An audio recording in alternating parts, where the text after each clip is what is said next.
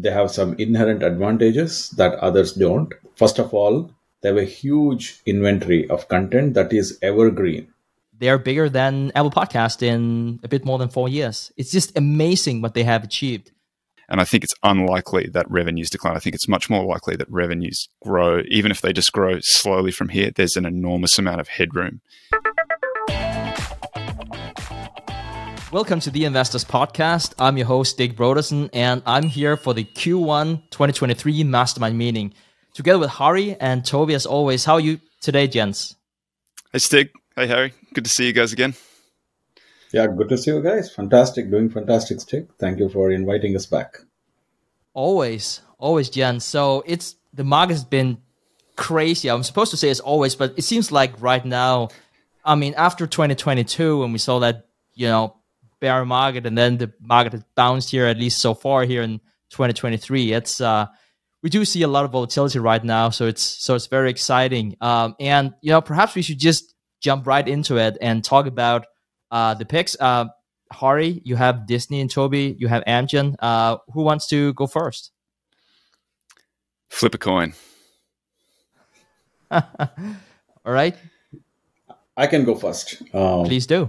Yeah, so I think the market is definitely schizophrenic. It's like every week the mode is different. So I don't know how Disney will be positioned by the time we go on air for this episode. But Disney has been my long time favorite. I think most of us grew watching Disney characters, and so are our kids. And I'm a captive subscriber to Disney Plus, and will be for many years to come till my kids grow out of it.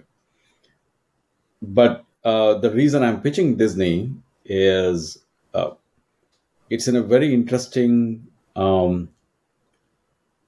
market or ecosystem, and it's playing in that, but it has some inherent advantages. So as Professor Ashwath Damodaran recently on CNBC described that the direct-to-consumer or streaming content business model is fundamentally broken thanks to Netflix. They have driven up the cost exorbitantly, and hence they have kind of started this war for talent and war for content, and it's almost like all these mega players like Apple, Amazon, and Netflix, Disney, and everybody else outbidding each other. So it's good for content creators and might not be as good as for the content aggregators. That might be a good thing. Yeah. And I see Disney as like a railroad in this context. It's almost like they have some inherent advantages that others don't. First of all, they have a huge inventory of content that is evergreen. I don't know how many times we can watch House of Cards or any other show, latest show, but I can tell you based on my experience, my daughter can watch the same Disney episodes many times, and the same movies. I've sat and watched Cinderella with her for more than a dozen times already, and I guess I'll continue to do that. So there are very few other media houses or even the direct-to-consumer streaming businesses like Netflix or Apple that can come up with evergreen content. It's very rare. And the second thing is the sheer volume of content, both through organic production and through acquisitions of Marvel, Pixar, Fox. They have over time, so it's been like more than 50 years in the making, that they have aggregated these contents. And the reason I said I compare it to railroads is because if somebody wants to build a new railroad today, the cost of acquisition of land is so high that it's almost impossible to create a new track. And somehow, even for content, I'm trying to use the same analogy, because Disney produced Cinderella or whatever the shows they produced back in the day, they still run today. And on Disney Plus, you can even see the year of production, 1956 or 1949. The cost was really low or insignificant in today's price context. But to produce something that can be as successful today will cost much, much more. And it's almost prohibitive for many players. So that's one advantage. The second advantage they have is that they have other sources as well to reach to customers. One of them is the pay television, even though everybody is kind of dunking on it and there is a lot of cable cutting going on, but still 60% of US household watch pay television. So it's not like it's going to go away tomorrow. However, I think the more interesting piece they have is their parks and cruises, as demonstrated by the public failure of metaverse. People still like to go places. So, and that's also in their quarterly result this time. Their revenue grew 21% for their parks compared to last year. So as soon as the pandemic was over, people are rushing to the parks because they want to go there before their kids turn teenagers and don't want to talk to them anymore. So, and I'm one of them. Like, as soon as I could, I took my kids to Disneyland in Los Angeles. So, and then they also have a foot in the future with their Disney Plus, Hulu bundle with ESPN Plus. So they kind of are capturing that market as well. I think it's in a nascent stage. Their losses are reducing. For example, compared to previous quarters, their losses is kind of steadily declining. In fact, this time the loss was better than expected, in the sense lower than expected. And their revenues are steadily growing at 8%. But I think for me, the reason I am interested in Disney at this point of time is, one, return of Bob Iger. There was a fundamental cultural shift that was happening, which was in the long run not good for Disney. That is centralizing both the creative and distributive decision making. And Bob Iger is basically returning it back to the original state. So that's good for Disney. And also, he's talking about cost restructuring. There might be even a spin-off of ESPN, because I feel that is their weakest link. Because one, the sports content is not evergreen. Its shelf life is kind of much less than other content. And there is a huge bidding war for these events, whether it's WWE or any of the games. And if Disney is able to spin off or sell it off, because that's not their core strength anyway, that might be the catalyst for both their growth in their operating margins as well as profits. So there are certain risks as well to this stock. For example, I feel the biggest risk for them is if they continue to be in businesses that are not their core strengths, like sports, ESPN, and they get carried away in the bidding wars with Netflix and Apple and other players and become irrational. And the second risk is that their exposure to the general economic weaknesses, like, whether ads or park visits or subscribers, they can all go down when there is economic weakness. But I think one of the key things to watch out in case of Disney is, are they able to still churn out good creative contents? I think that is their IP. They have a huge pool of talent. And are they able to organically come up with good content that will keep them going? Otherwise, over the long run, that is what I would be worried about. So today, their price to earning, I'm pretty sure Toby will not like it. It's and knowing you, Stig, I know that I'm getting ready for your counterpoints on those aspects, especially with 65 PE ratio. But the reason I'm pitching is the PE ratio is based on the current earnings. And without significant growth in revenue, I'm not expecting more than 6 to 7% revenue growth for them over the next couple of years for the foreseeable future. But what I'm expecting is that they will take some measures, especially with the encouragement of activist investors who have taken major stake in the company. They will engage in significant cost restructuring. They've already announced job cuts, reduction in non-park expenses and stuff like that. So I expect that to continue and their profits to improve and their earnings to increase and their PE ratio to come down.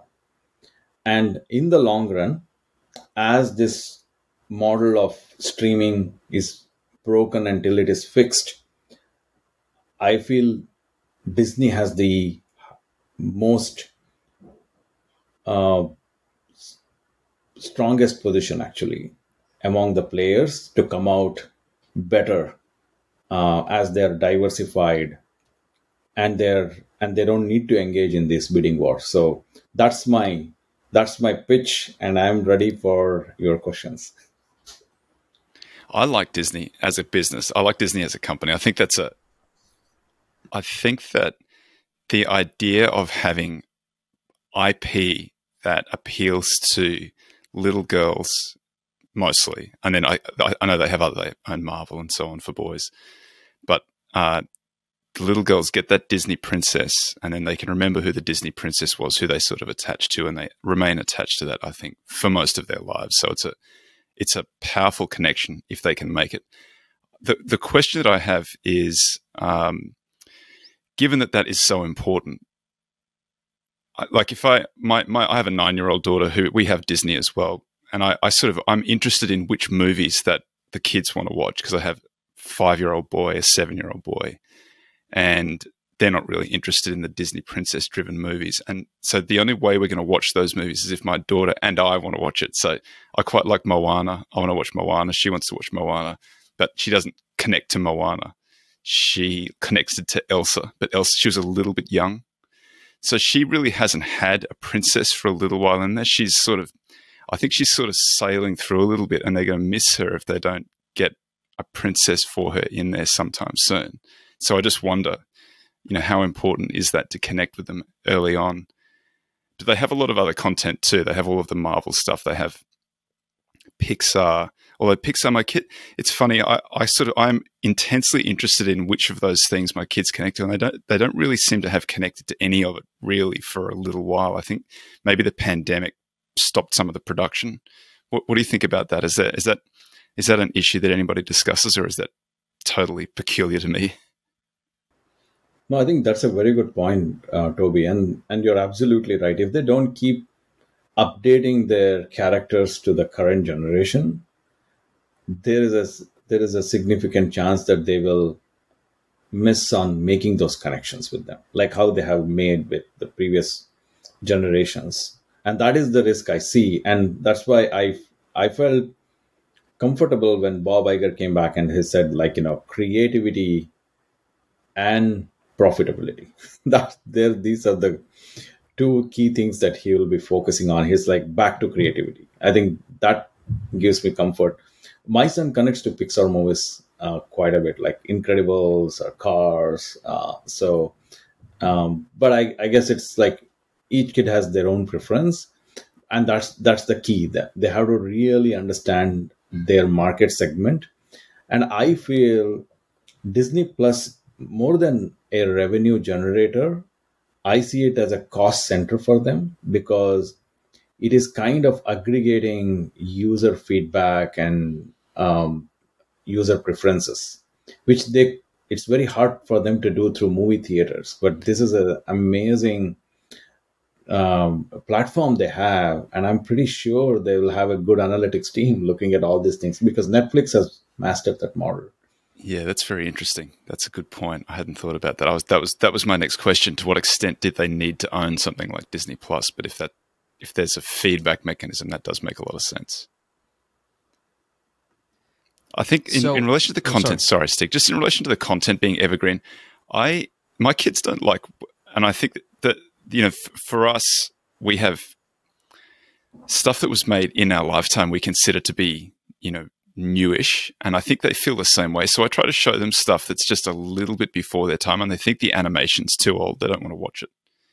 So I've tried to show, like, the very first thing that they made. I'm blanking on a little bit. Is it Alice in Wonderland?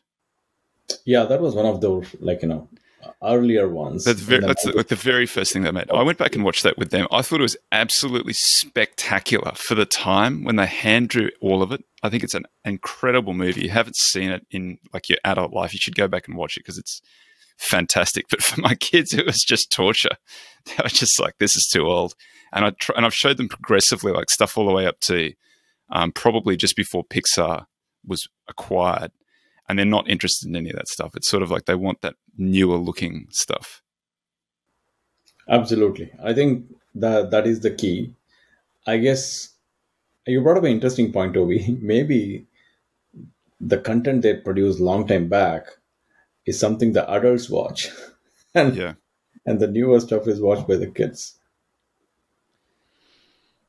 But I guess, Hari, that part is still important. I mean, I gave my two nieces, they're 8 and 10, a trip to Disneyland, and they really want to eat a pancake with a princess, and it's like $150 per kid. I don't know if it's if pancakes are included, and so it's like 45 minutes. You could get a photo with a princess, and apparently there are pancakes too. Who knows? And you're like, and you hear yourself saying things like, that sounds like a great idea. And so whenever something like that happens, you just know that there's just something there, right? Like, would I have done the same thing if it wasn't a Disney princess? If it was, I don't know. You said House of Cards. I don't necessarily think they're directly. I watched House of Cards 4 times, and I didn't see any Disney princess in there for sure. But like, would we do that for our kids? For Netflix's franchise, I don't know. There's something there, and Disney just turned 100 years, and The Economist had like a fantastic series of articles about that, and anyone who's interested in investing in Disney, I would highly recommend reading those. But I remember saying a long time ago to a friend of mine that whenever Disney hit $100, I would buy. And what happened was that they hit like 86 or something, like somewhere in the 80s. And I chickened out, as it very often happens. Partly because whenever something tanks, a lot of other things also tank. But Disney tanked more than other stocks for a number of reasons. So partly we had the leadership issue. I think the market seemed really excited about getting Bob Iger back, and like who wouldn't? But the tasks that he has now are just different. He's coming in, he has 2 years to hand it off.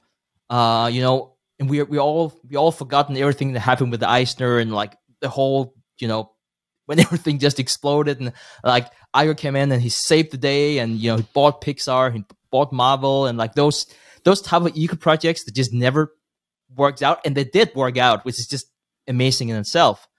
And so I guess I would be a bit worried about that, like what's going to happen. And I guess that's also part of the why it's trading. I think at the time of recording it's trading at $113. So I think that's one of the reasons why it's relatively cheap. It is a wonderful stock. I also want to say, like in Hari's defense, whenever he talked about PE ratios and so forth. So one of the things that we've that we learned whenever the interest rate was low and everyone just started investing, some with success and others not so much, was to have increased focus on normalizing earnings. And I'm saying that because I'm gonna pitch a stock afterwards that's going to look ridiculous too. So I'm sort of like doing it to ask for forgiveness. But the streaming services, they're losing at Disney Plus, they're losing $1 billion a quarter, and so it would be outrageous to say that it has no value. Of course it has value, but like if you have to normalize earnings if you want to do that. If you look at where Disney makes their money, so they make slightly more on cable and broadcast channels. Here in 2022, they did like around $8 billion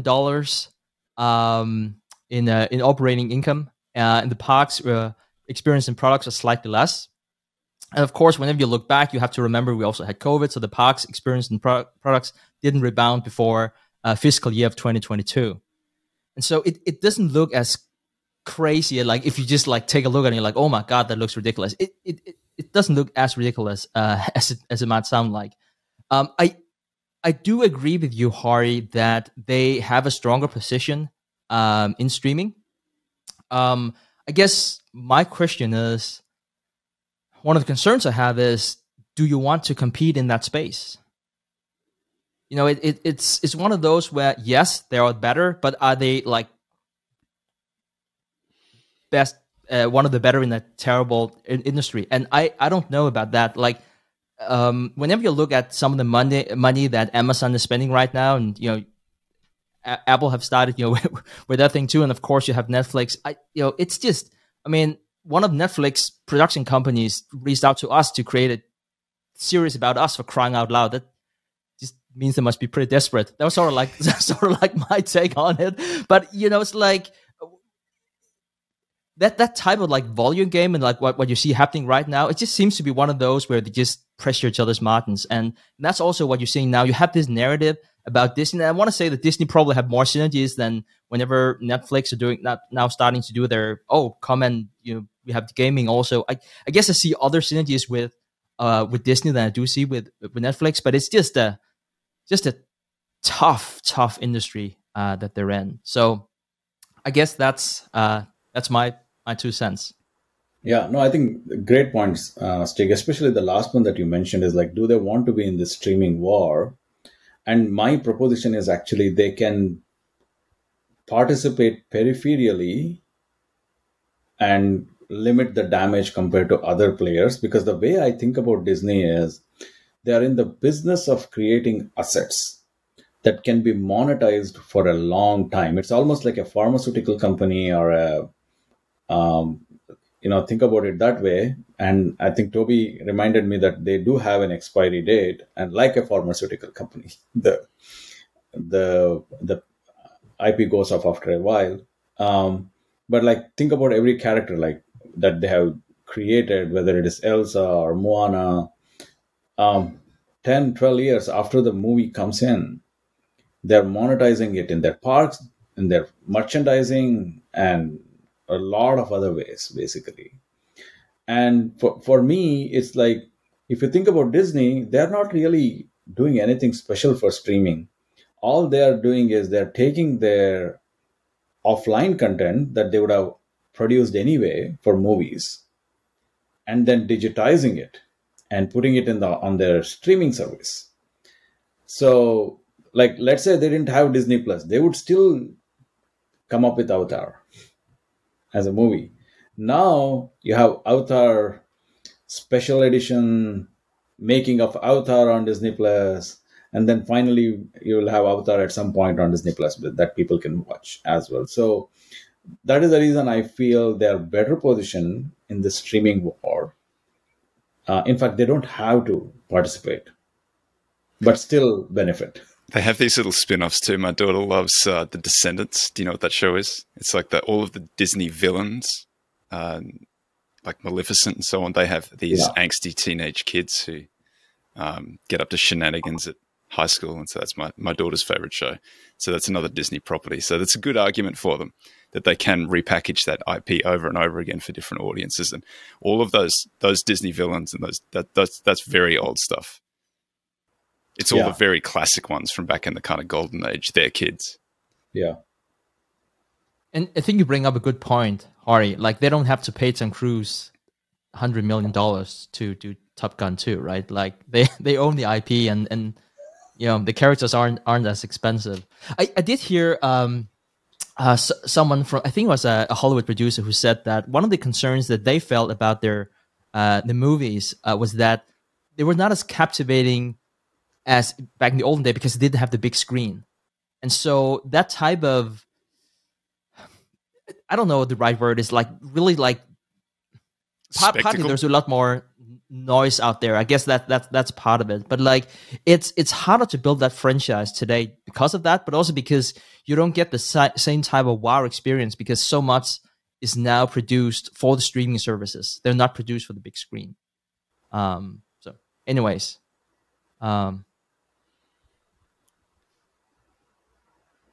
any thoughts on the valuation, Toby? I want to know. My range is just crazy whenever it comes to Disney. Yeah. It's a hard one to figure out. There could be a lot of value there. It could be, who knows? It really depends on how you look at it. I was interested in what you thought, actually. So I've got the same issue. I get a very low valuation based on the historical, on the trailing. So it's probably, I'm interested to hear what Hari thinks about the sort of returns from here, likely returns. No, I think I was actually hoping you guys will comment on the valuation. I was only focusing on the competitive advantage. But I mean, on the valuation piece, my main thesis is that the PE is high today, but the denominator, the earnings will keep going up. Right now, they don't have to do much in terms of growing the revenue, and that's the sweet spot they are in. They I think have distracted themselves. Personally, I feel ESPN is a distraction. It doesn't add value to their franchisee. It is just kind of an empire building exercise that happens in many companies. And if they can get rid of such non-value accretive franchises or assets, not only will they improve their balance sheet, but they'll also improve their earnings. That, to me, will be a catalyst. So in that sense, I feel right now they can improve their earnings by 30-40% over a period of 3 to 5 years. And relatively, the stock price will also improve. So that's my kind of back of the envelope math, if you will. I would say I would agree with Stig that when it approaches 100, it is really attractive. But I think anywhere between, my fair value comes around 150 to 170, depending on how you look at it. See, I got a 3% free cash flow yield in a market where the 10-year is over 4.5 and probably going higher from here. So that says to me that the free cash flow yield has to come up quite a lot before, I don't know how much growth you can rely. I mean, it's been, I feel like the number for me, and admit it, I'm a very conservative, deep value investor. So Disney's sort of not really in my area of strength. So for me, it looks expensive. And I would say even 100 is expensive. For me, like, I would want it down in honestly, somewhere between $15 and $30 is sort of my range to get a reasonable return out of it. That might be too harsh. Wow. It's possible that they do some rationalizing, spin off ESPN, right-sized Disney Plus. Maybe all of that changes the valuation. But I think it has the core of a very good business there. But I also think the market is a little bit over its skis if you're looking at a long enough period of time where the valuation starts to matter, I would be much more comfortable quite a bit lower than here. I don't mean to be too aggressive on that, Harry, because I do like Disney and I like you too. It's nothing personal. It's just, that's my bias. I prefer stuff to be closer to fair value. So you said, I just want to make sure, Toby, you said 15 to 30, and then Hardy, you said 150 to 170? Something like that. Is that sort of like, I mean, we're talking about a wide range here. Like we are talking about a very wide range, but this is a 3% free cash flow yield in a market where, you can get risk-free pretty good rates. And my bias is probably that risk-free rate is going higher still. In a market where you get to 6% on the 10-year, which is the long-run trend, the very long-run trend, and who knows if we get there or not, but that is the long-run trend. A 3% free cash flow yield for Disney, admittedly a growing 3% free cash flow yield. Like, where should that trade? Quite a bit lower to get to, to de-risk it and get to get down there. I think there's been a little bit of a regime change in the market where previously really high rates of growth, really good IP, competitive position and so on, that was probably more important than valuation. And I think that was from like 2015 to 2022 or 2021.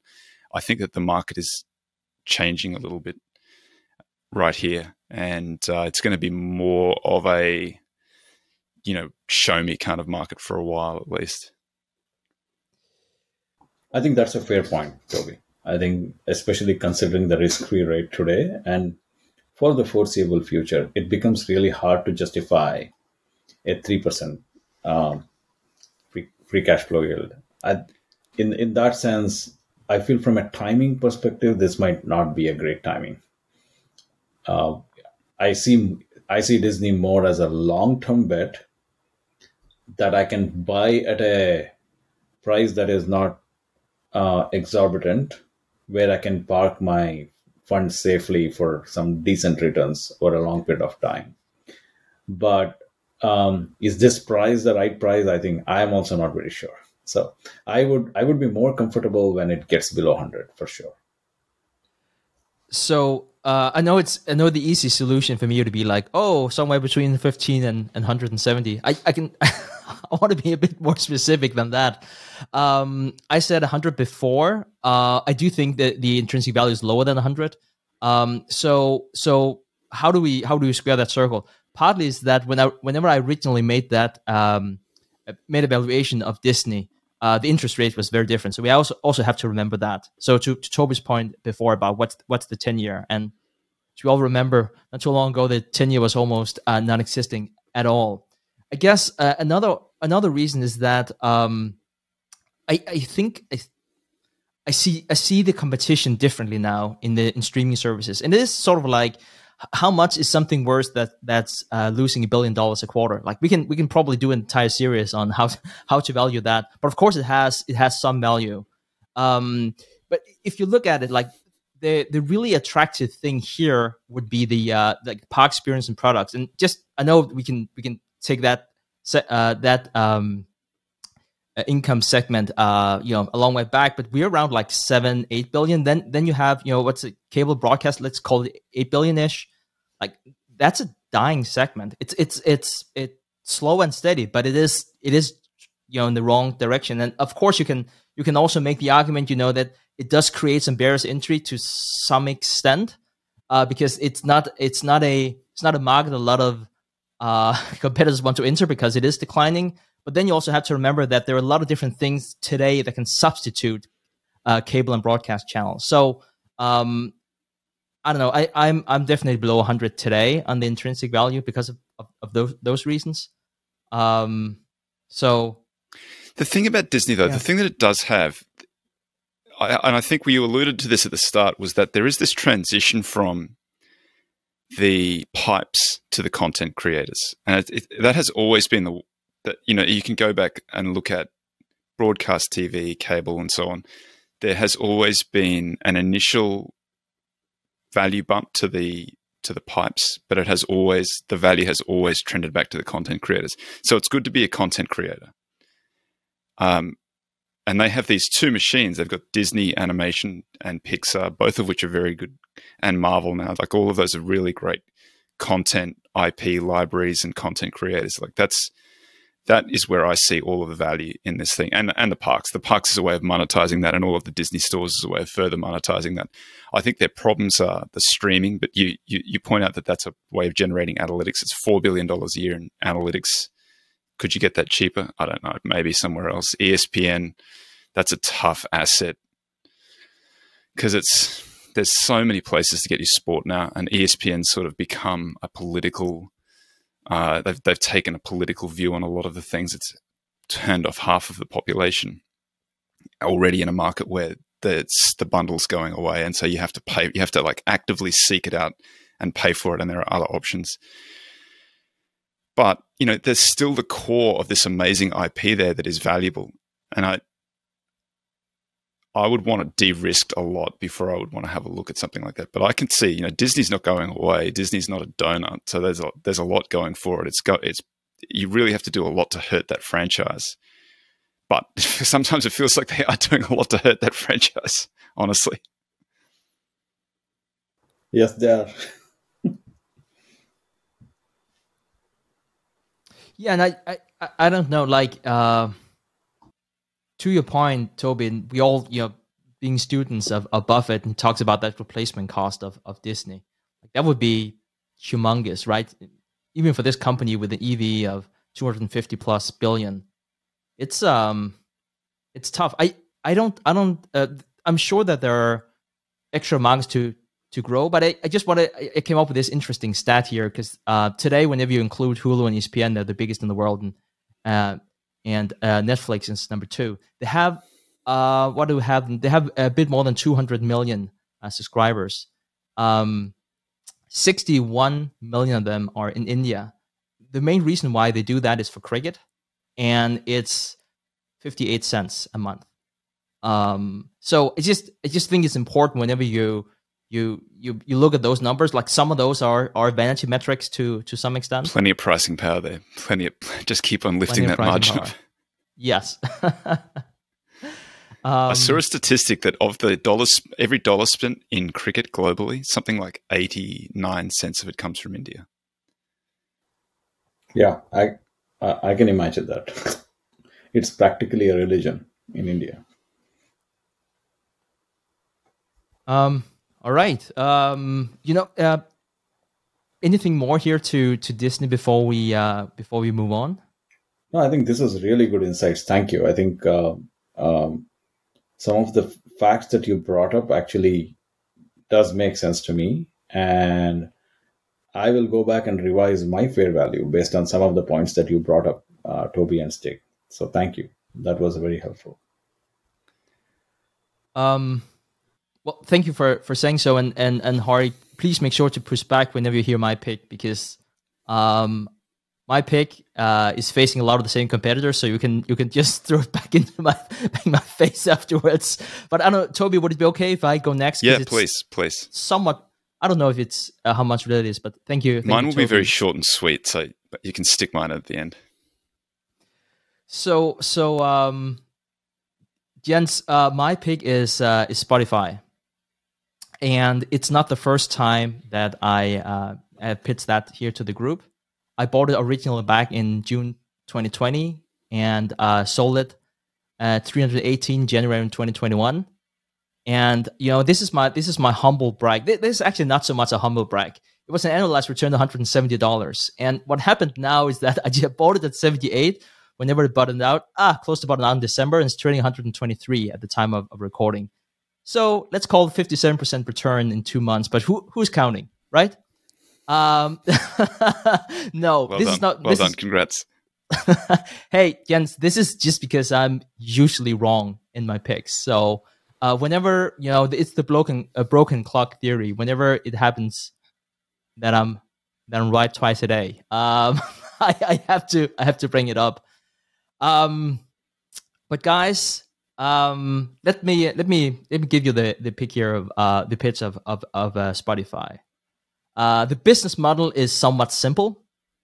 It's a service where you can stream music, you can listen to podcasts, and more recently, you can also buy audiobooks. They have 2 tiers, a premium subscription with no ads and access to all the features, and then a free version with ads and you like some of the features. And the main purpose of the free tier is to convert to, users to being paid users.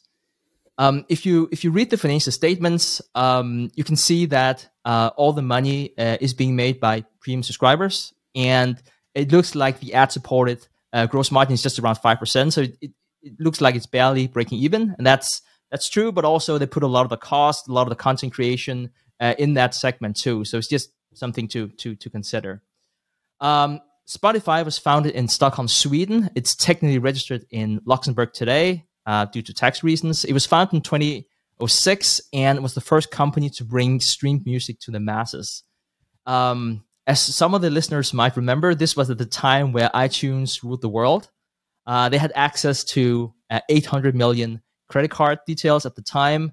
Steve Jobs has publicly said that no one wanted to rent music, so he had like a really hard time seeing how you could disrupt iTunes.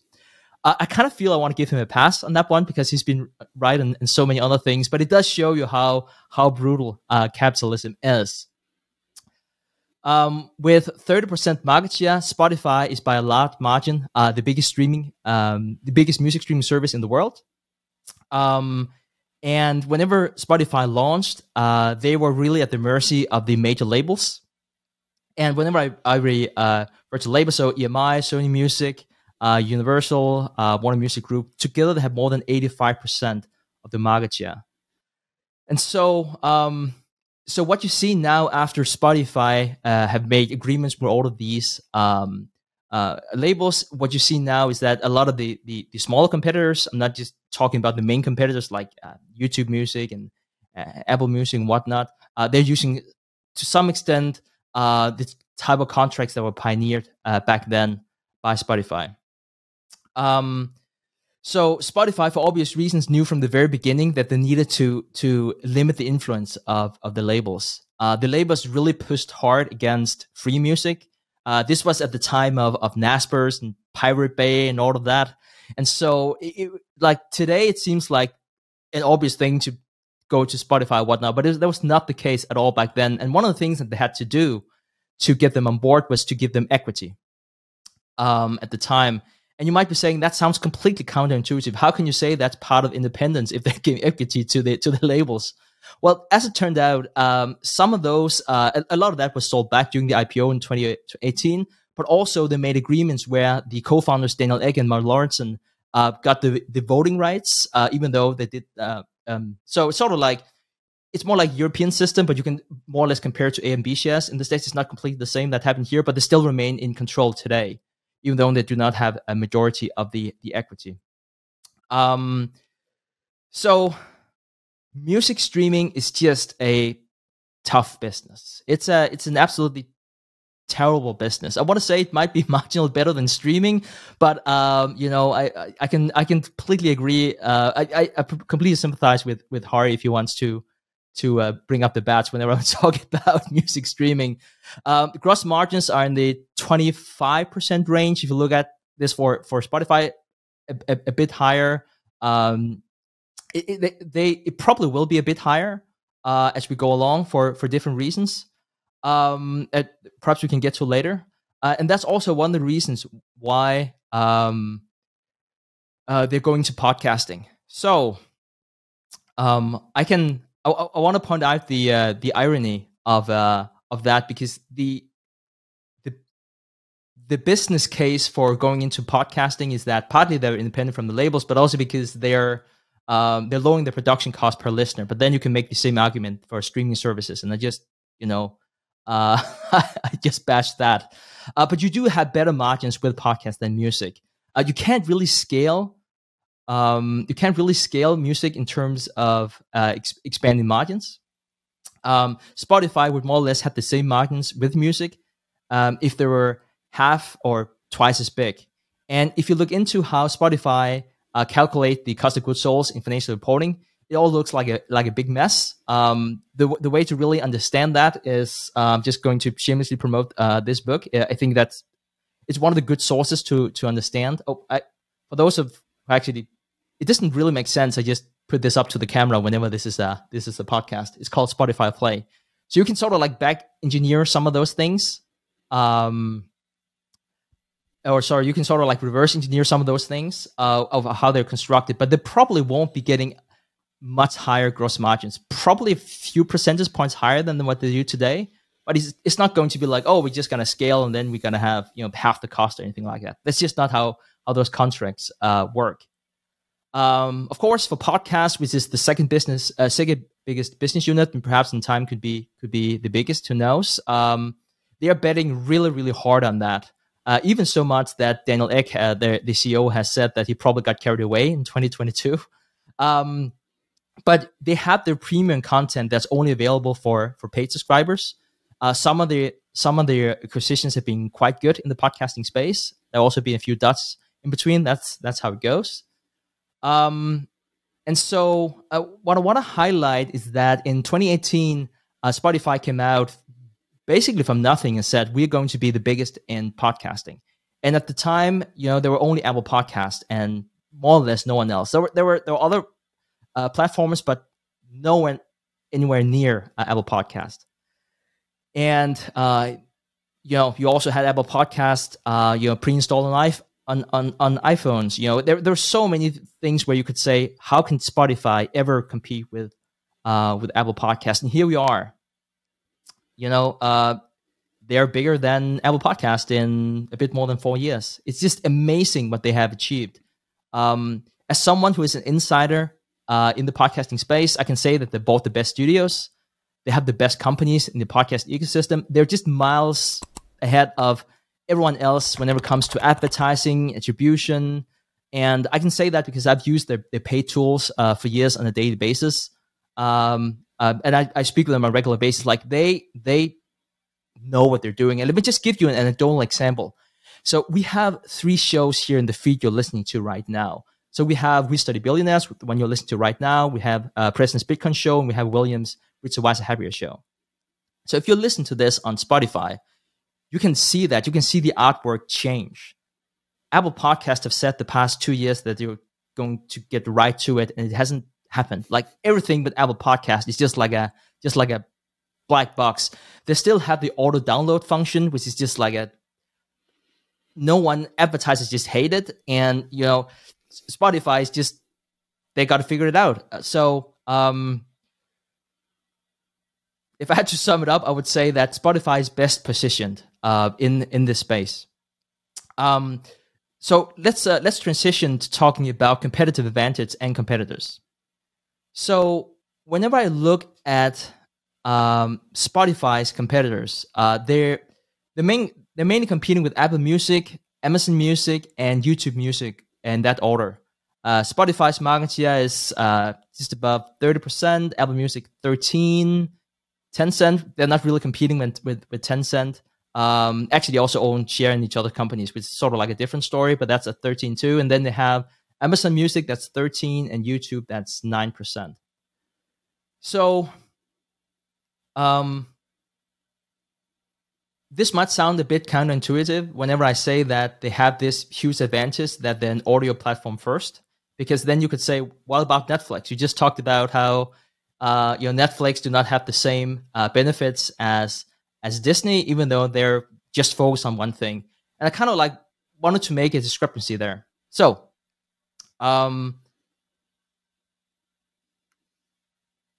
you might be thinking that Spotify is at a disadvantage, for example, compared to Apple Music, because Apple Music, since it's pre-installed on their app,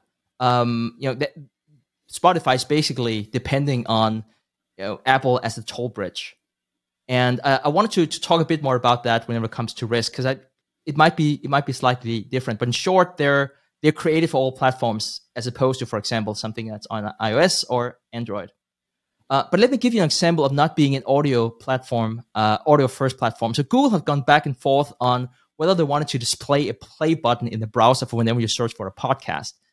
And you might be thinking, well, Google, they own YouTube Music, so that's an advantage.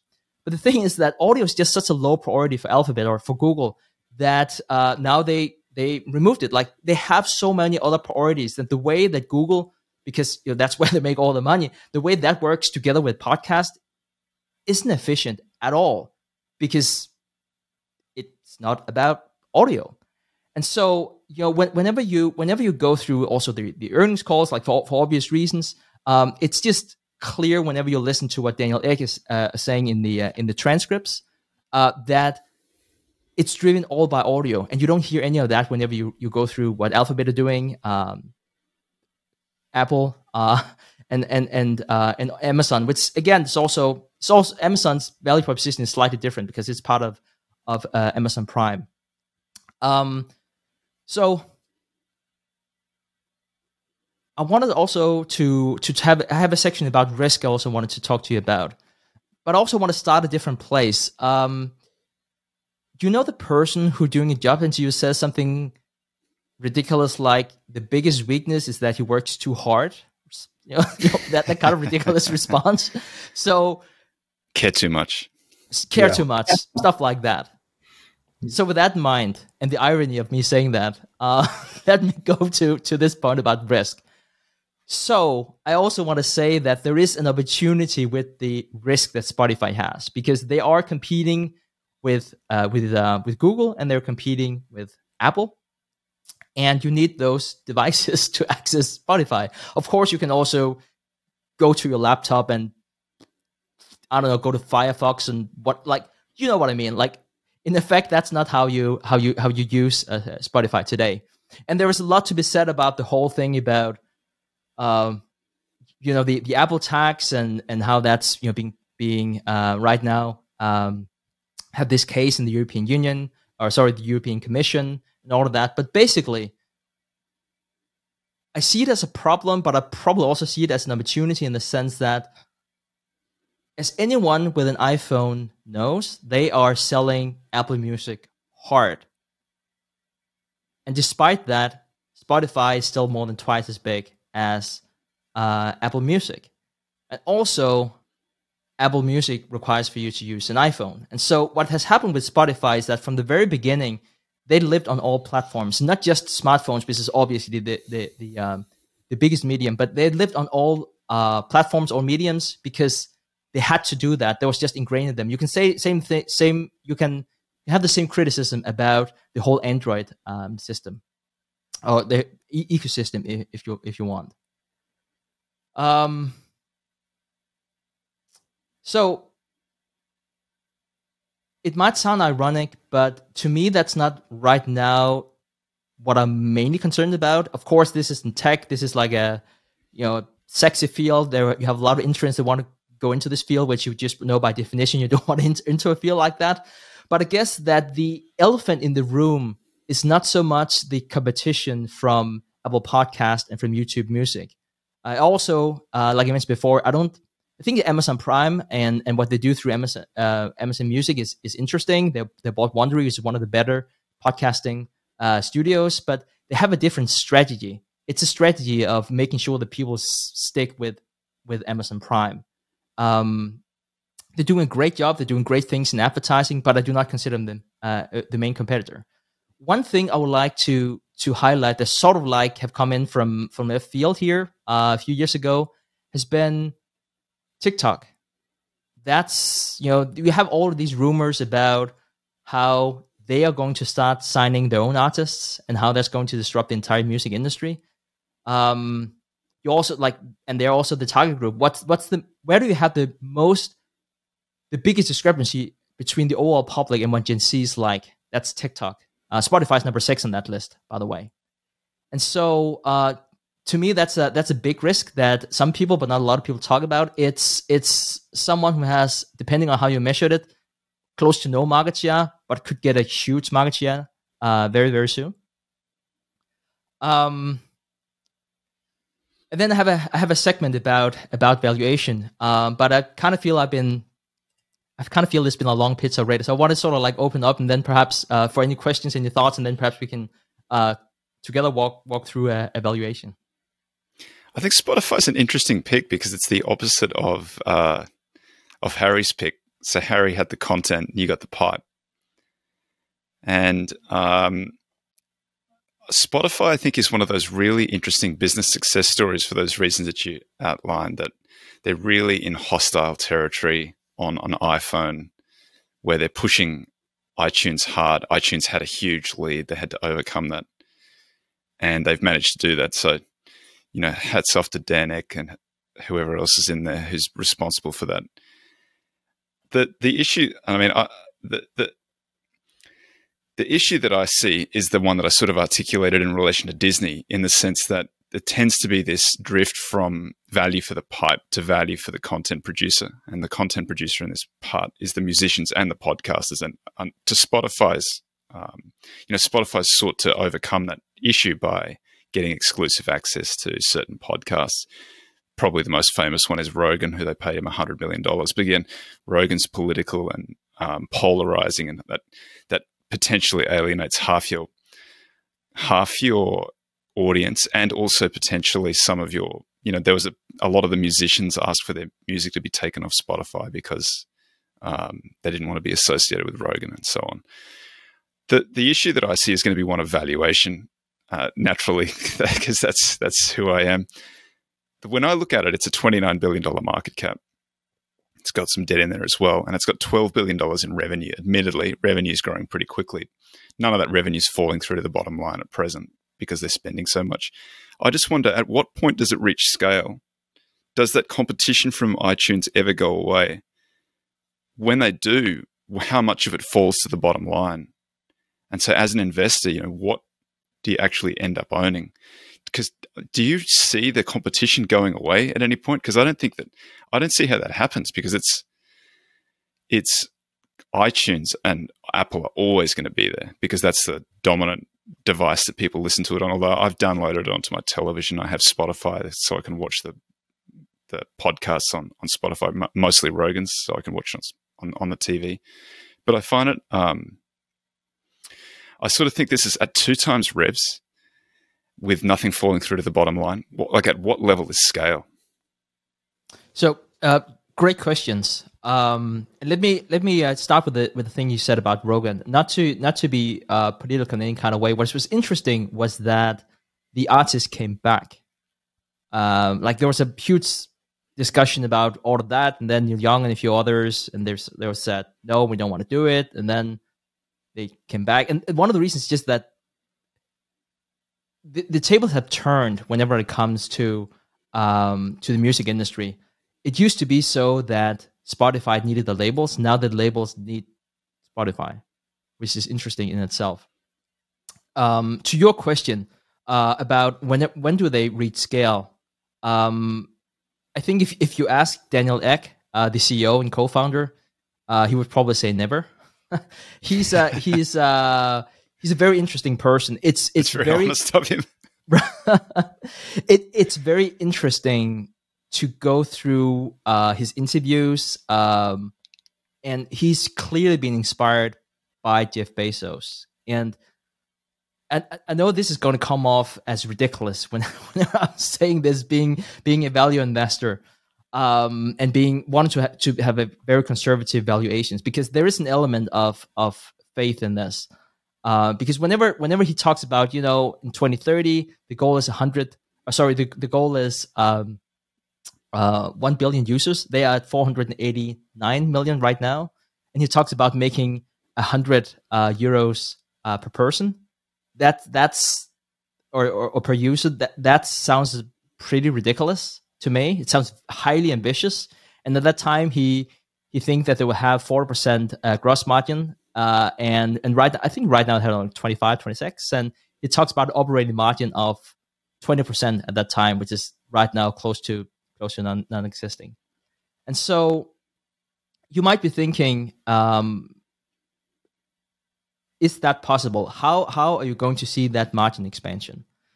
One of the ways is that more revenue will come through non-music type of revenue, and they want to set up different type of verticals. So the first one was podcasting. Then they have audiobooks that just send out. Now last quarter they had 500 million bought audiobooks, which giving in the quarter given that's just launched, I was quite impressed by.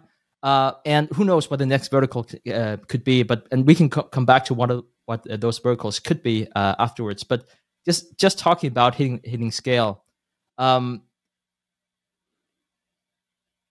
think it's also important to look at, whenever you look at, for example, the free cash flow, which has been more than $200 million over the past 3 years, you have a lot of growth capex in that. And they talk a lot about, it's not about short-term profit. It's about, to use your word, like Toby's like, hit scale, get the users in, and then start to monetize them. So they are profitable. They have a few $1 billion. I think I have just around $3 billion in net cash. So that's not one of the. Is that so? That's netted out from the debt. Yes.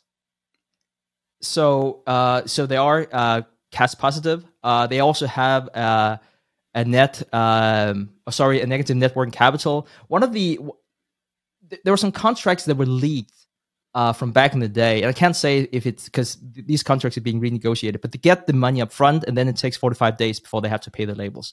Again, now we're talking about music, and that is traditionally how they made money. And so if we say that they're going to do between 25 and 30 and gross margins, of course, to get to 40, they have to do a lot of other things that are not music, which is where they've shown that they're successful.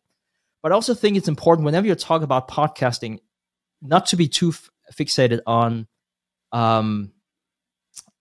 the exclusive shows. I think, whenever we hear about some of the beta studios and they're exclusive for Spotify, I think you have to consider that the ecosystem that Spotify is built up around. And so we talked with Spotify, just BMS's podcast network, not too long ago, about hosting on their platform instead of another platform, and they make money based on that. They also make money based on how they sell advertising. So you can't go to Joe Rogan's show now and say, I want to buy ads on your show. What they're doing is they're packaging and saying, okay, male between 18 and 34, yada, yada, yada. So like, that's the way that they sell that. So they have very personalized ads for everyone who are hosting on the platform. And they also bought Anchor, which is where new podcasts today start. It wasn't in the past, but they bought that. They have Podsites, Chartable. That's how you do attribution. And they have Megaphone, which is the leading hosting platform. We don't use it for different reason, but like I can see what they do. It's also because it's just a pain to move hosting and all that. But like, they buy the best assets. You can just see how much they understand the podcasting space. And it's very interesting to see also now how they include audiobooks in their app, and how their competitors are not doing that because they're not audio first. And so I kind of feel like I'm selling them a bit too hard. If you believe in Daniel X projections, which you probably shouldn't, you won't last long in this game. If you think that what management think is going to happen in 7 years, there's 100% probability in that happening. But you will have return of 30+% a year next 7 years. I don't think that's going to be the case. But I end up with a valuation around $200 ish today. And you might be thinking, well, it's like you said before, like you sold at 318. That was like huge overvalued before you managed to sell it. Of course, there are also capital gains tax and different things to consider. But also remember, again, that the interest rate was very different back then. So given the interest rate that we have now, that's probably where I am. But again, like we talked about today, it's, all models are great if you have the right inputs. Hari, let me throw it over to you. No, I think this is very interesting pick, Stig. And personally, I'm a fan of Spotify. It's almost like the Google for podcasting. Like many people use it, and it's almost synonymous with podcasting. Where I see risks are in the long term for this. It's almost like a toll bridge on a toll bridge. Like it's kind of in the Facebook realm, in the sense they're dependent on or at the mercy of Apple and Google. But however, I feel probably they're not as risky as Facebook in that sense, that Apple would do something to them. But where I am really concerned is the two things that we discussed during Disney. Is one is they are a pure content aggregator, so their cost of content will keep going up over a period of time. The loyalty of the listeners is to the content creator, not to the channel. So if Joe Rogan or Stig, you decide to move out of Spotify and go on YouTube only, I will listen to you on YouTube. So they can, because the cost of switching is easy. There's not much. I think this makes it bit risky for me in the long run because we don't know. Because the content creators might have more leverage on them than they having leverage over the content creators. You know, I wish that was true, Hari, and because I thought about it as a content creator, what would we do if because if you're listening to this on Spotify right now and you're hear ads that you're probably gonna skip, but if you're listening to this on Spotify right now, these are agreements that we made with our sales team, made with advertisers that are running from our feed that's hosted on a platform in our case called Art19, and so. Spotify does not make any money of that. Spotify could say to us, we're not going to pick up your feed unless you pay us. That would be really tricky for me to say no to. I would be willing, I hope they're not listening to this, but I'll be willing to pay a good price for us to continue to send that out to all our listeners on Spotify. Because Spotify, what they want is that you host on that platform called Megaphone. And if you do that, then they can sell the advertising. And if you have exclusive content, you can sell that on Spotify. And they take, I want to say right now it's 15% the first year and then it's 30% afterwards. But anyways, and so they have a lot of power right now around the system. So I want to highlight that. And I also want to highlight that being on the app is very difficult. Like, so let me go about that a different way. Being on the app is very powerful because they control the discover function. So they can say, you listen to We Study Billionaires, great. Why don't you also listen to Startup, like one of the bigger business shows, which is their show.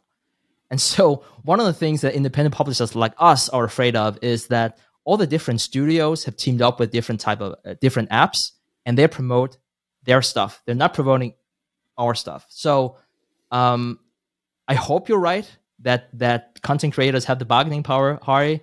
I don't think it's as powerful as I would have loved it to be. The other thing is we had Brian Lawrence on the podcast some time ago, and he had this quote. I can't remember which stock he was talking about, but I remember him saying that he really wanted to invest in companies where Google have tried to compete with them and fail. And I kind of like that way of thinking. Like, look at this company. They're first mover. They're dominant in the field, and they're the biggest by a big margin. And they're competing against Google, Amazon, and Apple. Like, there's something there. There's something they can do. So it sort of like depends on how you look at it, of course, with that type of competition. But I'll be the first one to acknowledge, Hari, also to what I said to you about Disney. It's a tough business to be in, and the barrier of entry that they used to be in the music space are not there anymore. Just the way that the deals are being made with the labels today, it's much easier for new entrants using the Spotify manual, if you want to start licensing that music.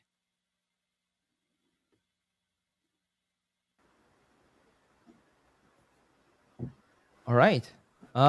Anything else here to No, I think that was a good summary. Talk about Toby's back? No, I think that was a good summary. Thank you, Stig. All right. Thank you, Hari. Toby? Thanks, Stig.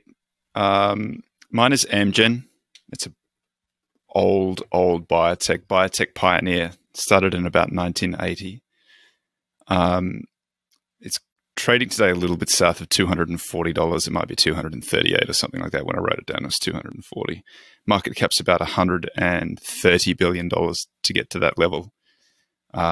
They've got about another, not quite $30 billion in debt. So enterprise value altogether is about $158 billion. Net debt of about $29 billion, as I mentioned. And that's generating about $11.5 billion in free cash flow a year. So the free cash flow yield to the enterprise value is in the order of 7+%. So free cash flow yield on the 10 years at 4.5. So it's very far north of that. The reason it's trading at a little discount that's a wide discount to the 10-year is clearly the market expects some material decline in revenues over the foreseeable future. Biotechs are not something that I would typically. I don't really like to pitch them as individual stocks. I tend to. I do buy them, and I own Amgen. In full disclosure, I own it in Zig, and I own it in Zig rather. And I don't know, when I come to rebalance, it's entirely possible these things get rebalanced in or out. I don't want to make it sound like I'm entering into some sort of blood relationship with all of the other picks that I've had. I want to make it clear to everybody that my picks are largely quantitative. I like to look in the financial statements. I don't spend a lot of time looking at the business. It's mostly driven by the financial statements because I think that you get management's attitude to various things in the financial statements. And so I have a little bit of trouble often pitching biotechs because for the reason that Harry pointed out before, they've got kind of a limited period of time where they can earn all of the money from these drugs, and then they go off patent, and the most successful ones get competed with very heavily. Having said that, when I say heavy competitions, Charlie Munger talks about that like white glove, gentlemanly kind of competition, and I think that is really what prevails in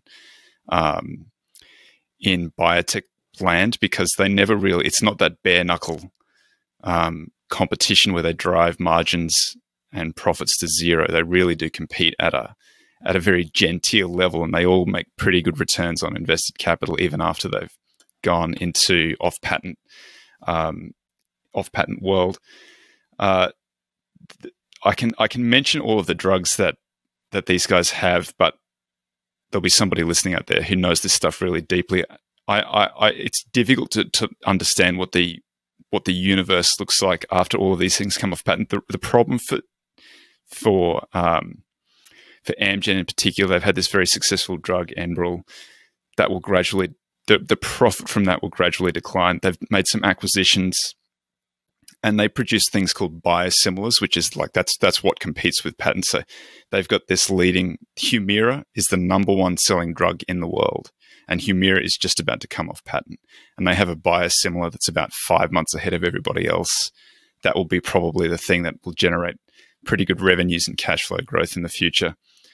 The attraction that I have to Amgen is it's quantitatively cheap, and they have this exceptional buyback record.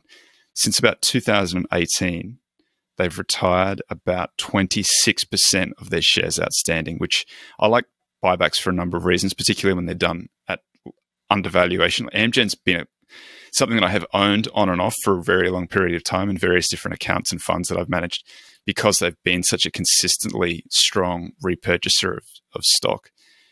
Because when it gets cheap, they buy back stock, and it never really gets too overvalued. They sort of tend to be quite good at buying back. And then for all of the reasons that I articulated before about biotechs, they just never get particularly expensive. Although if you look at the chart, you'll see that it ran up to 290 last year. It's come back to 240. So who knows lots of loopy things happened over the last few years. That's just one of them. So they're likely to continue to buy back the stock. In addition to that buyback, they've got a 3.5% dividend yield, it's about 3.2% as of today. So they've got a very consistent record of paying dividends. They've paid dividends. They've raised the dividend consecutively for the last 11 years. The last 5 years, the compound annual growth rate in the dividend is about 11% a year. In addition to the buybacks, the shareholder yield is monstrous, and it's driven by the fact that they've got free cash flow yield of over 7%. So they've got plenty of headroom there. Their payout ratio is about 44%. That's not going away anytime soon. They had a slowdown in revenue last year. They had 2% growth in revenue to the last quarter. That was actually driven by, there was a 9% increase in volume, which is pretty healthy. But they had some Forex headwinds that reduced it by sort of 7%. So you can see that that might reverse at some point. The strong dollar hurts companies like Amgen. I like it because in very simple terms, it's priced as if the revenues will permanently decline from here. And they've been reasonably successful at making acquisitions and so on.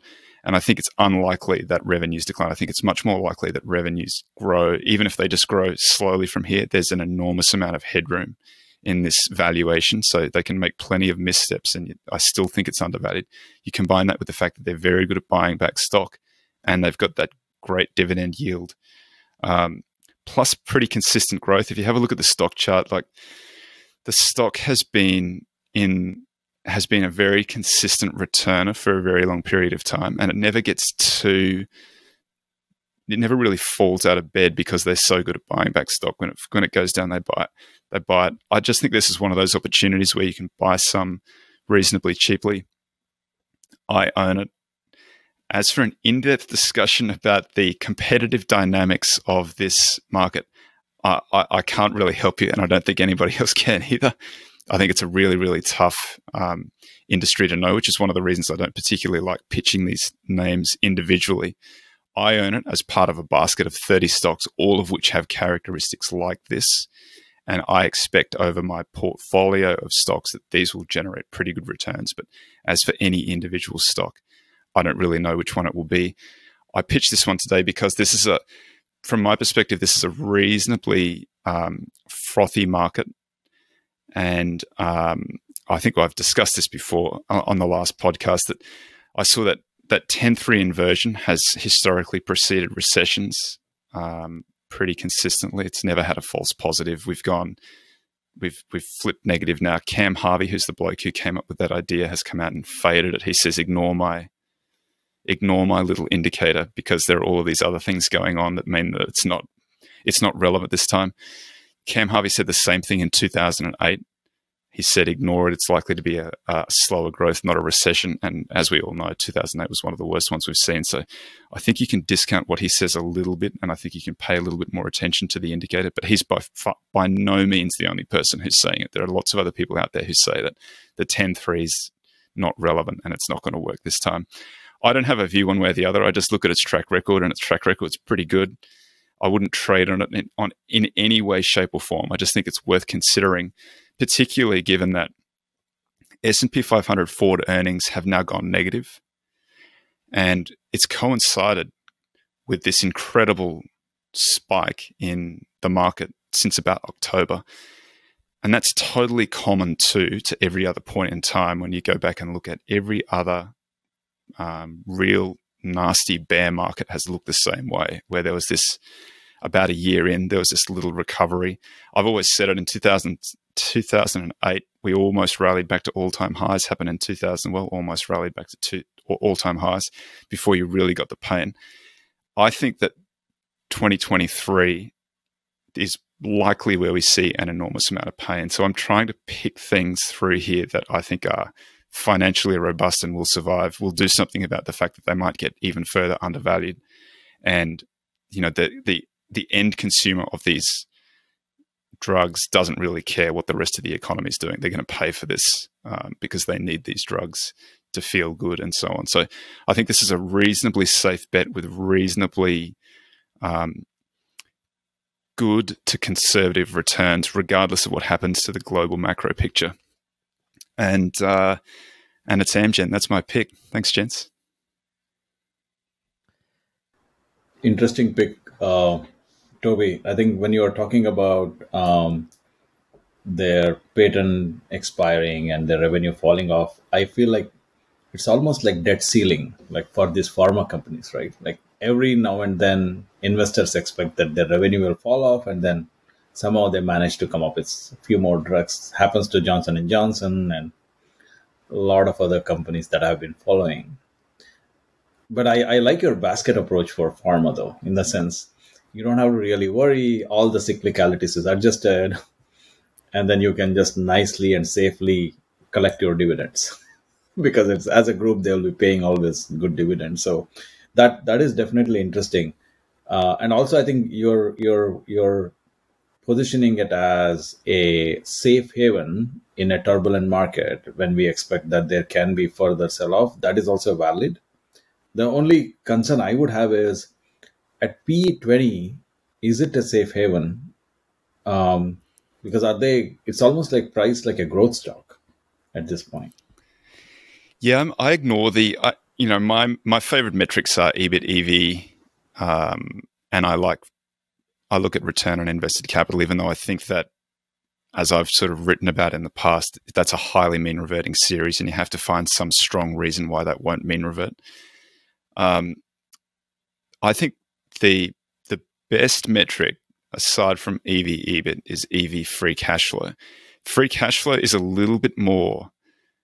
There's a little bit more management discretion in free cash flow than there is in EBIT. EBIT is sort of, I know that everybody says, Buffett's got this quote out there where he says, EBITDA or EBITDA is like liar earnings. That's true, but you have to understand understand why they say that. They say that in relation to management teams telling you what the EBITDA, adjusted EBITDA numbers are, that was in the context of a leverage buyout boom where people were using EBITDA multiples for acquisitions, and EBITDA doesn't help you pay down debt. Free cash flow helps you pay down debt. I do these calculations myself. I don't care what management's estimate for adjusted EBIT is. Like I couldn't tell you what it is for any of the companies that I look at. I don't care. I just don't look at it.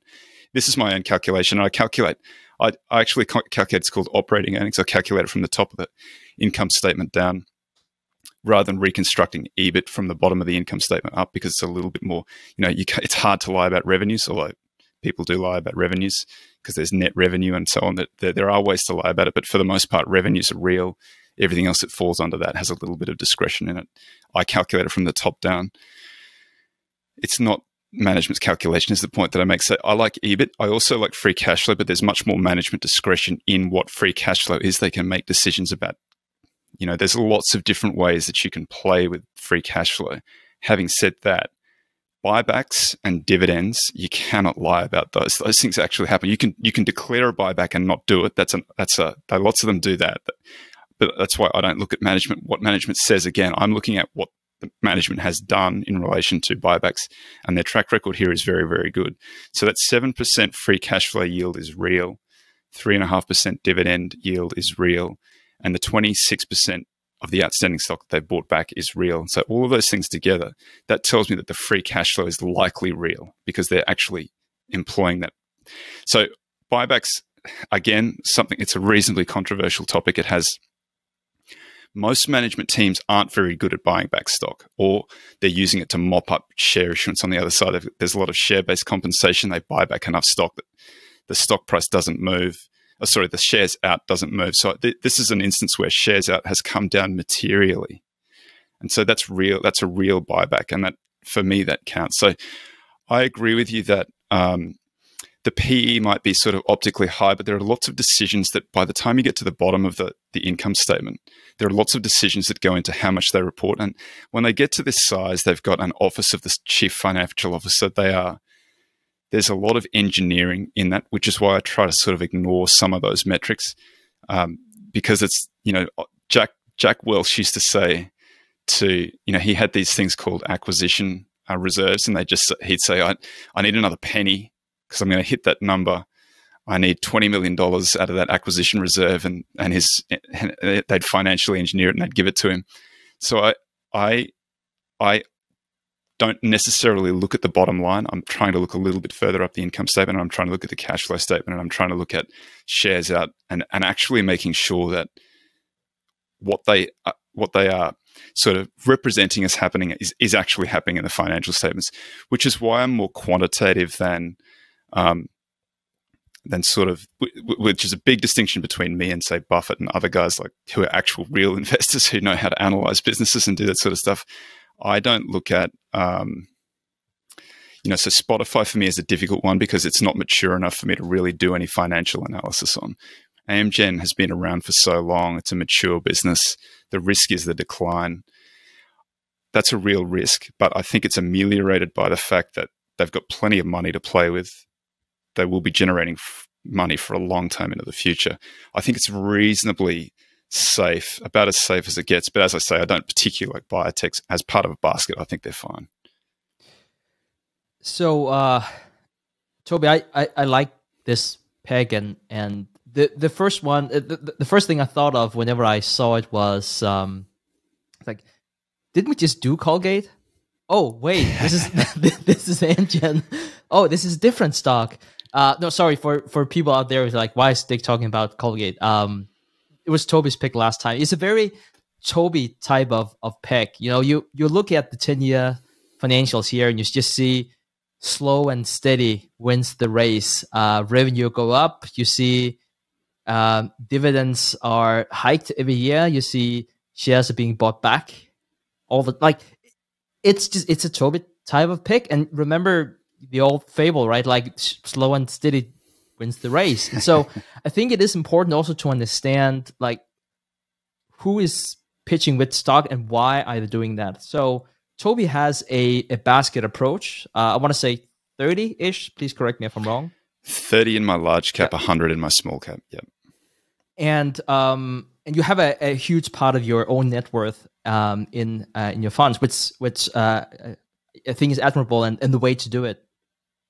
Whenever I talk about a pick like Spotify, I also talked about, I think last time was Process I talked about.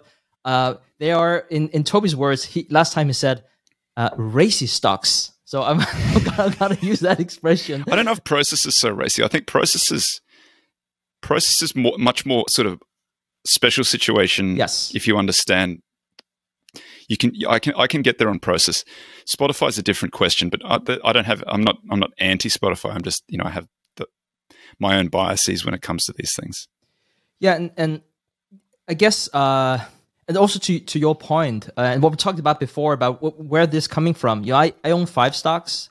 I'm not as smart as Toby to own a lot of stocks. So I guess you can also say that. Well, I own two stocks, to be fair. I own Zig and Deep, and they own everything. But the only things that I ever mention on the show are things that I do own in the funds. And having said that, there's always a possibility that I sell out in the next quarterly rebalance. So I should make that clear as well. The decision is sort of largely out of my hands. I look at the entire universe, what looks cheap, what looks expensive. So I've pitched a few things that I have then, have had a little run and I've rolled out of pretty quickly. Sometimes I feel like I should just make that clear to people that this could be rebalanced out of at the next rebalance date, which would be, which is the sort of quarter end in March.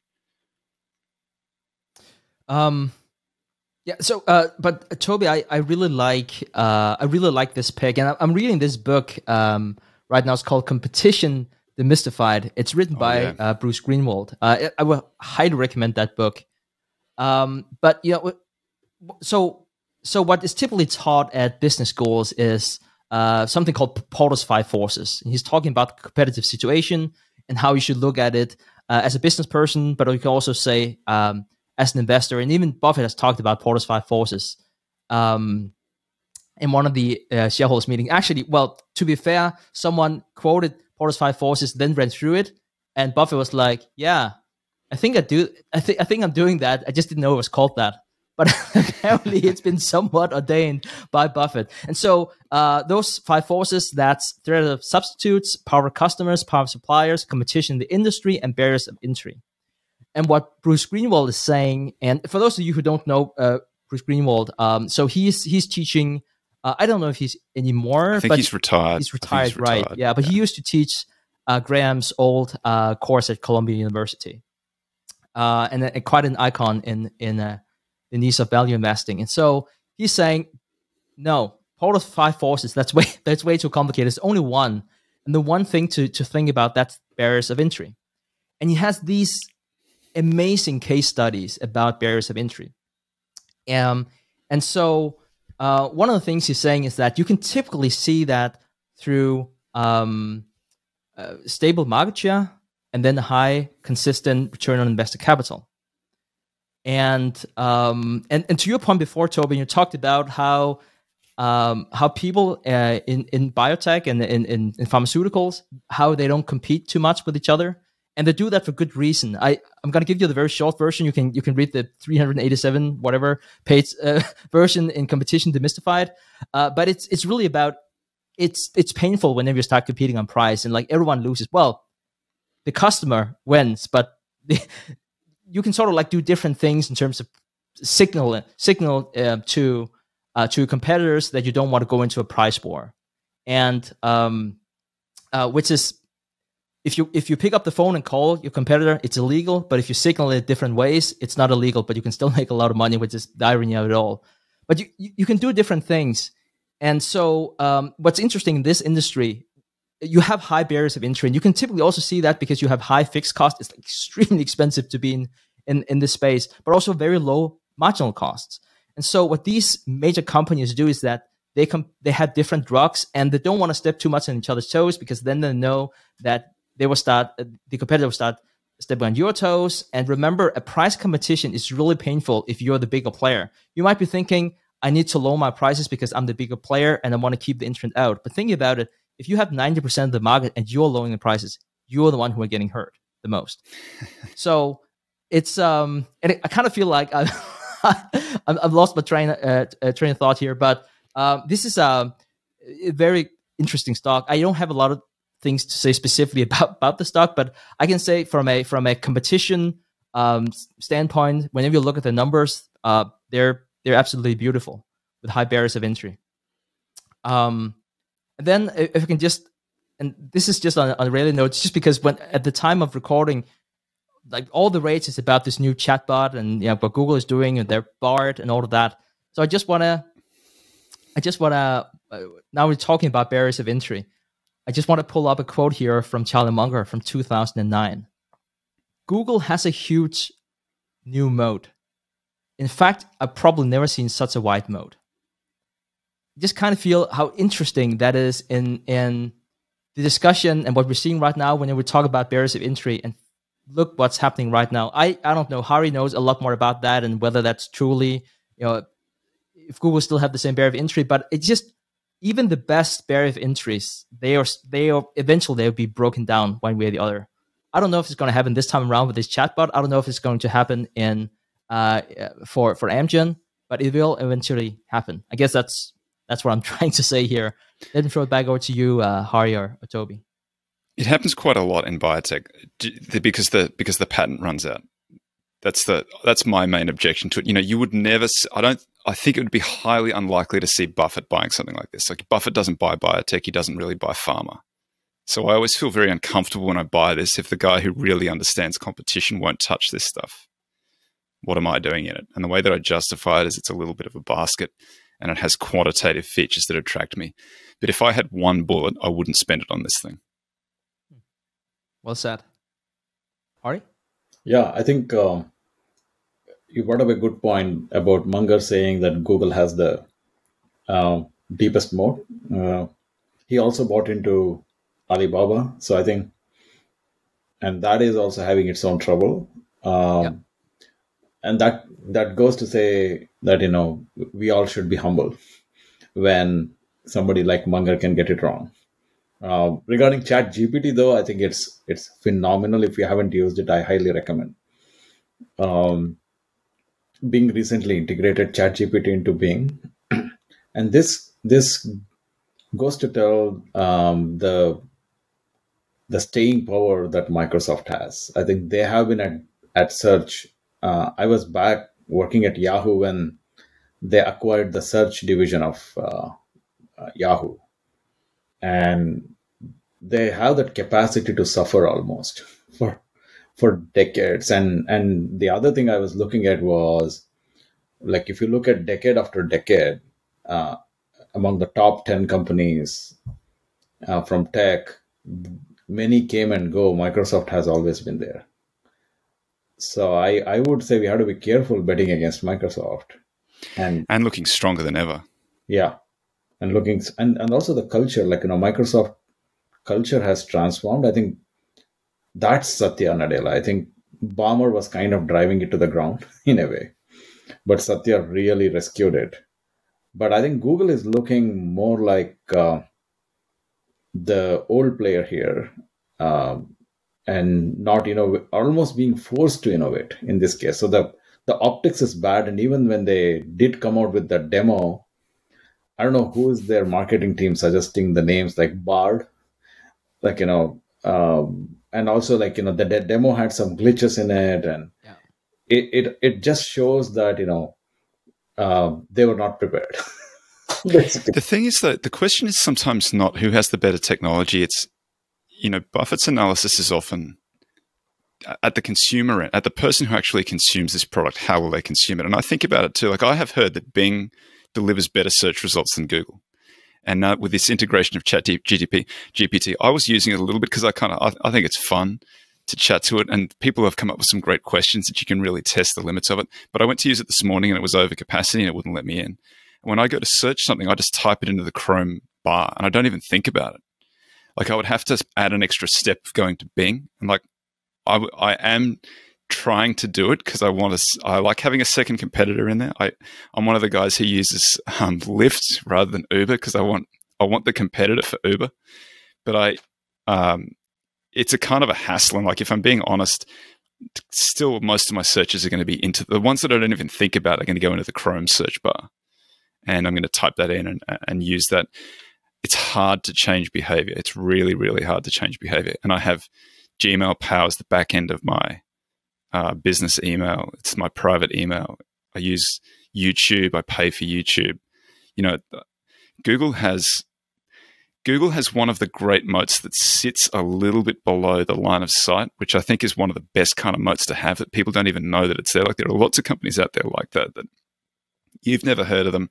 They just do all of the back end of something, and they basically just put their price up a little bit every year, and you pay it because it's a key part of some bigger thing, and you don't even know that you're paying it. Like, those are the good businesses to have, but everybody else knows about them too, so they're never cheap. That's a very good point, Toby. In fact, the power is in the distribution, not just in the technology. And in fact, Right. It's almost like the role is reversed. If you go back to 2000 or 98, 99, Microsoft was in the position of Google.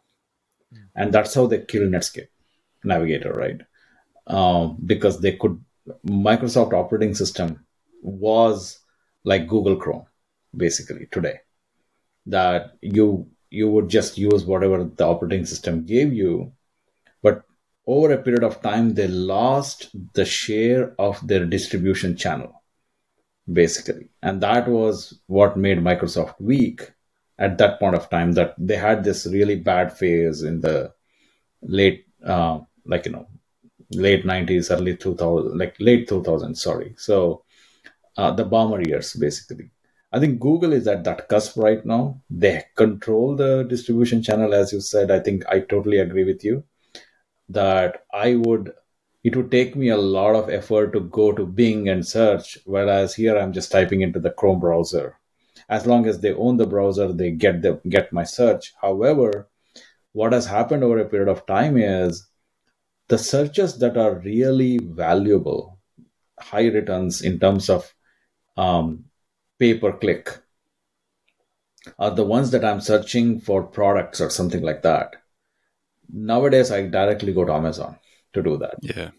So what is happening is a lot of different competitors are taking away the mind share of entry point or the distribution channel away from Google.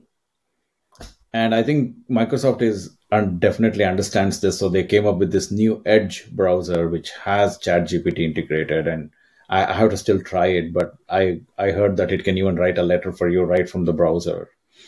All that stuff. So they're definitely trying hard. I can see that Satya and Microsoft team are definitely trying hard to chip away. And they're focused on it too. They've said that the search margins are huge and they're going to have a shot at them anyway. Yeah.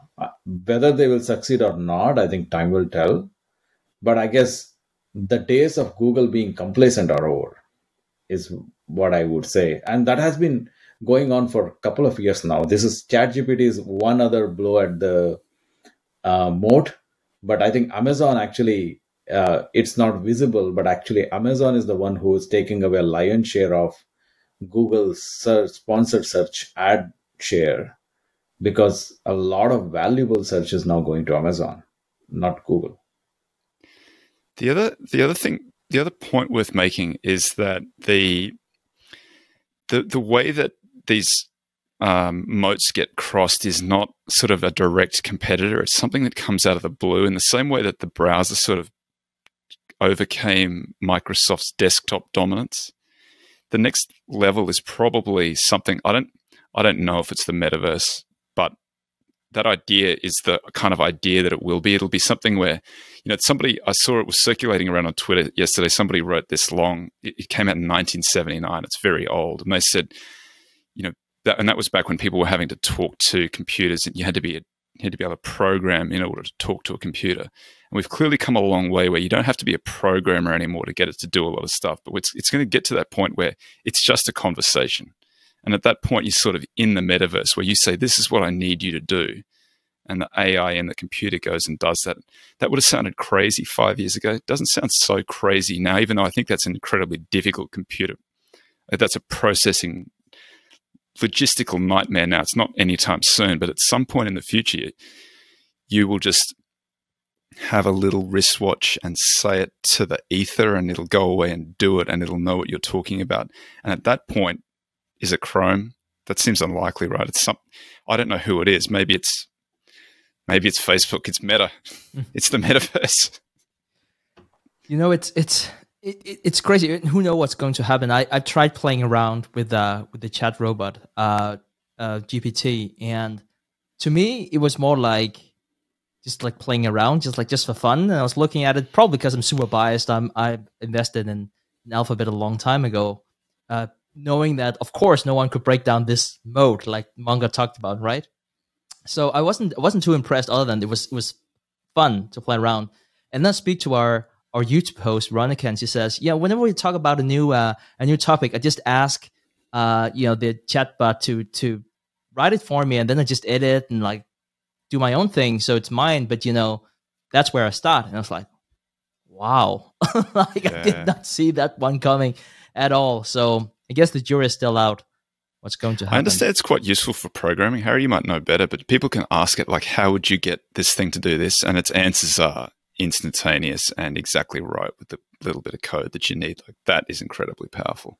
Yeah, I played around with it. I was fascinated. Like, it could just generate code. You tell it the problem, and then let's say you say, write a program in Python or Java to scrape the web and search for this content, and it will actually give you the code.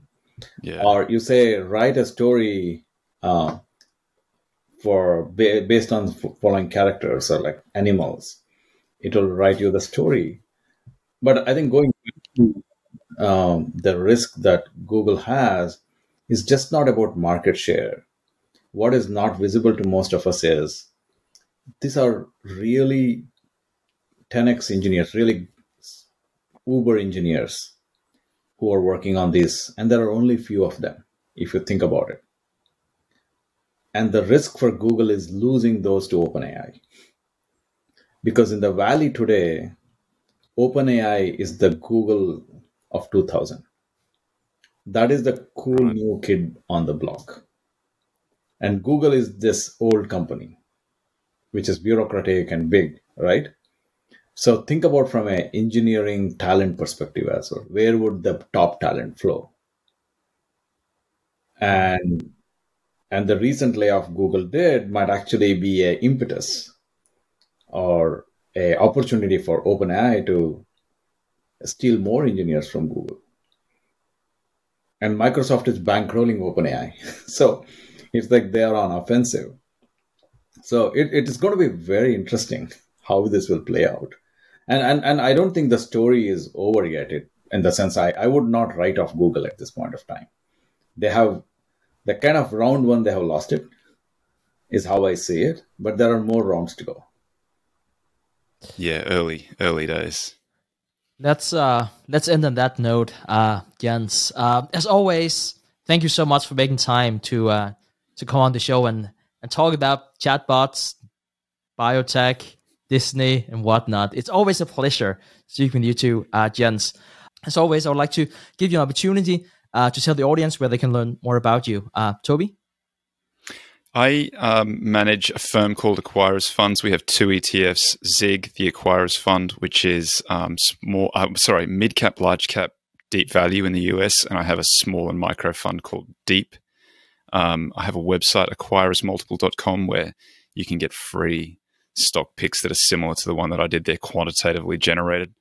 And I've written some books. Most recent one was Acquirers Multiple, which came out in 2017. I'm working on a new one right now. ChatGPT is writing it for me. Where it is as soon as I finish here. Thanks for having me. I always love coming on. Good seeing you too, Harry. Yeah, same here, Toby and Stig. Anyone can find me on my blog, bitsbusiness.com. I hang out on Twitter. Hari Rama is my handle, HARIRAMA. Look forward to the conversations there as well. But this was fun hanging out with you guys. Thank you. It was fun, guys. And I hope that the audience are going to want to hang out with us. I think we all plan on going to Omaha here in May. So if all stars align, we're gonna put a link in the show notes. We're going to have some events there and people can come and talk about stock investing, whatever they want to talk about. So that should be good fun. Jens, thank you again so much for your time. I look forward to seeing you in Omaha soon. Thanks, fellas. Thank you. Thank you for tuning in to today's episode of We Study Billionaires. If you enjoyed this episode, we would really appreciate it if you subscribe to our podcast feed using the link here on the screen. This will really help support the show so we can continue to provide this great content to you for free. We appreciate you being a listener and hope to see you again next time. So to your point, Hari, I like the valuation. I don't like the company. Spoken like a true value investor, I guess.